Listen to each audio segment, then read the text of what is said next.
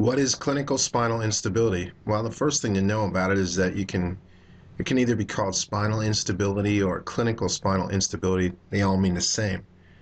The contemporary term was coined by Panjabi and White, or brought to the forefront by Panjabi and White. However, the idea of spinal instability has been around for a very long time. As a matter of fact, 1700 BC was the first original writings of the differentiation between a sprain, a fracture, and a dislocation of the spine. So it's been around for a long time. But the nice thing is, in the Clinical Instability and Low Back Pain by Manohar Panjabi, in this journal writing, he basically just described it very easily, and he said clinical instability is an important cause of low back pain.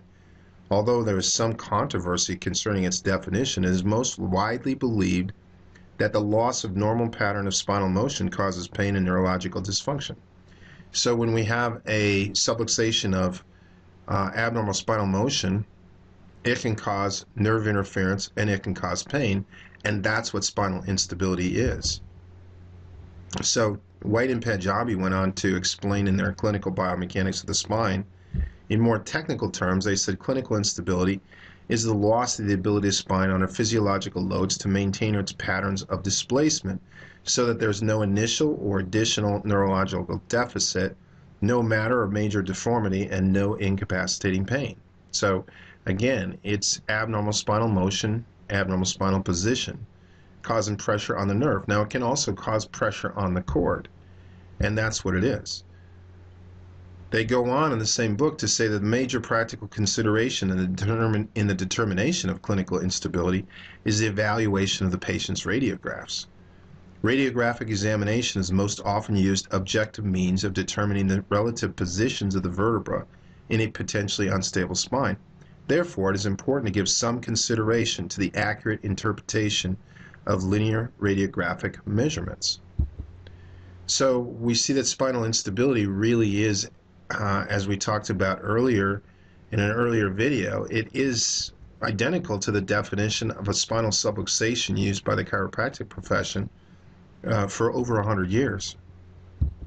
So let's look at these clinical instabilities now. Let's take a look at me explaining it with a drawing. Okay, when we're talking about clinical spinal instability, this can occur actually from a spinal sprain, which is a ligament injury, which includes the disc injury, a spinal fracture, which is quite apparent in what that means, and a spinal dislocation can all cause clinical spinal instability. Now, the majority of chronic clinical instability that most clinicians experience is from the spinal sprain. And in the spinal sprain scenario, what we see here in the spinal column is you'll actually see these vertebral bodies, and the vertebral borders of them actually now will offset. And these offsets can be measured on X-ray.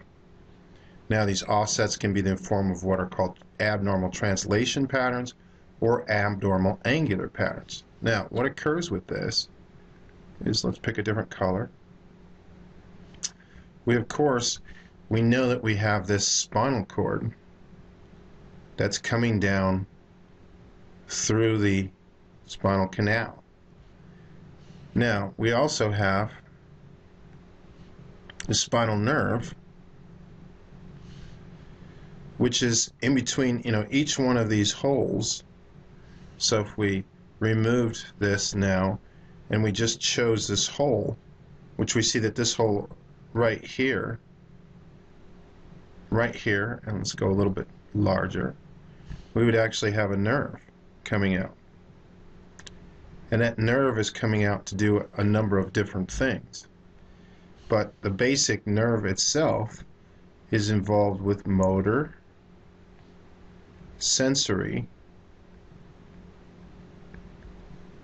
and visceral control. Motor is obviously the movement of anything. Sensory is obviously the sense or sensory system, so the body can sense what it needs, what each part needs, where each part is. Very, very important to the body. And of course, visceral is all the body organs. So that's what this nerve is going out to do. Now, when we have excessive abnormal motion, which is what we normally have with spinal instability, you just like you see here, you have all this is very inflamed, just like this image now shows. This becomes very inflamed, and if it becomes inflamed, and any of that inflammation, or if the actual position of the vertebra compress upon the spine, then we have decreased spinal nerve transmissions. Transmissions going out in the form of motor transmissions, and transmissions coming in the form of sensory transmissions. And this, of course, would cause problems with the body's neurological system.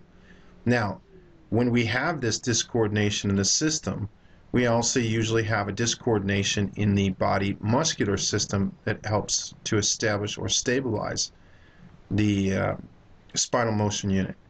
So anytime that we have these displacements measured on x-rays, and we have any kind of testing finding that finds that there's a motor, sensory, or an actual pain problem associated with this area, we call it a clinical spinal instability.